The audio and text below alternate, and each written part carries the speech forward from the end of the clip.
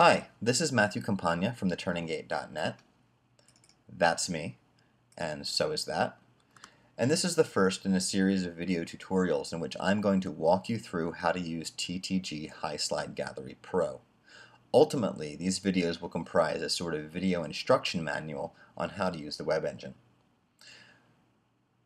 Also, a lot of what I'm going to be covering in these videos, especially in the first several entries, will have to do with elements that are common throughout many TTG products. And so even if you're not using the Highslide Gallery Pro, maybe you're using TTG Pages, the Auto Index, or some other type of image gallery, a lot of what you'll learn watching these videos can be applied to those products.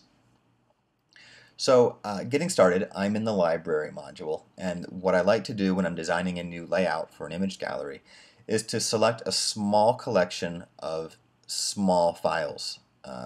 What I'm looking at now are image files, JPEGs, that were taken with my cell phone. And they're going to be perfect for what we're doing because they're very small in file size, and so that when Lightroom is rendering a web preview, the whole page is just going to load very quickly. If you're rendering a preview from 100 raw image files, which are very large, it's going to take a lot longer than if you're rendering a web preview from a small collection of low-res JPEGs. So that said, let's hop on over to the web module. I'm going to go to the Layout Style list and select TTG Highslide Gallery Pro version 2.0. Now watch in the upper left, we're going to get a progress bar that indicates the build time for the gallery.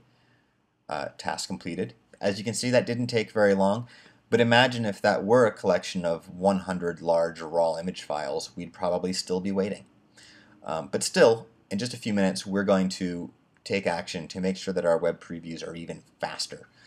But first, I want to customize my workspace. I like to have as much room as possible when I'm working, so I will usually start tucking things away. For example, I don't need the web or the module picker anymore because I'm going to be staying in the web module, so we can collapse that. I am going to be using the template browser, but not just yet, and so I can put this left-hand control panel away too. You might want to hide your toolbar by pressing T. You can bring it back by hitting T again. I'm going to leave mine in place. And if you'd like, you can also adjust the size of your film strip to give yourself more room to work with. The next thing is the right-hand control panel, and as you can see, controls are being cut off. This is because many TTG galleries use very wide space in the controls in order to give you more information. Also, I do like to work wider on the right-hand control panel because it gives me finer control over my sliders. So I'm going to mouse around the edge until you can see the cursor change, click and drag that to pull it as wide as it will go. As you can see, the controls are no longer cut off. This is using Lightroom 3 Beta 2. If you're using a previous version of Lightroom, Lightroom 2 for example, at this point the controls would still be cut off. You're going to have to quit Lightroom and restart to make your control panel look like this. But now that we've got that, we can start looking at the preview itself. This large brown box is a license agreement for Highslide.js, which is the presentation engine that underlies your gallery. And it's a separate thing from TTG Highslide Gallery Pro. So please have a look at this, make your peace with it, and when you have read and understand your obligations as a Highslide user, you can move over to the top of the control panel, and there's this first checkbox that reads, I have read and agree to the Highslide licensing agreement. Clicking that will cause the license agreement to disappear. Also, the next section down is the end user license agreement for TTG Highslide Gallery Pro. Clicking this gray button will take you to that agreement on my website, and I do recommend that all users go ahead and read through that before using the product. So now that that's out of the way, we can begin working. Something that a lot of new Lightroom users overlook is the template browser, and this is actually very important, so I'm going to bring this back.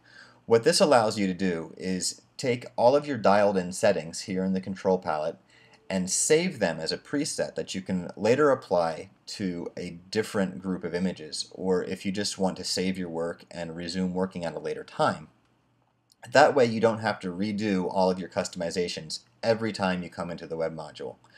So very quickly, the way that we use that is simply to expand the template browser. As you can see, I've got lots of presets already made. And you're going to hit this plus button to create a new preset. You can tell it where to put that. I'm just going to stick it into user templates for now, and then you can give it a name. And we'll just call this working template for Highslide Pro 2.0. So I'm going to hit create, and down here it will add a new template to my list. You can see there's working template HSP2 that we just made. If I make changes to my gallery, this just come down here and make a very quick change. Maybe I'm going to hide the header. And you want to update the existing preset with those settings, you just come down and find it in the template browser. Don't click on it, because if you do, you'll recall the previous settings. But instead, you want to right-click, or on a Mac, control-click to bring up the menu. Then you can select Update with Current Settings to lock in the current settings on that template. So I'm going to go ahead and bring back my header just to put us back at the default. I'm going to update my preset again and tuck that away so that we can get a view. And we're ready to start working. So in the next series of videos, we'll actually start going through the controls in the control panel here and making changes to our gallery. Stay tuned.